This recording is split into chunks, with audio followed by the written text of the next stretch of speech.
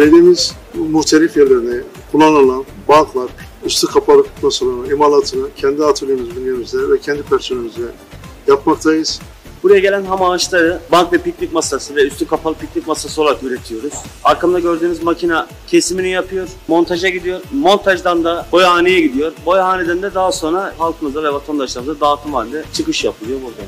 Büyükşehir'in parklarındaki güvenlik kulübeleri, işte oyun grupları, spor aletleri, bunların tadilatı, onların hepsini burada karşılamaya çalışıyoruz. Büyükşehir Belediyesi olarak Adana'ya hizmet etmek için her zaman çalışıyoruz.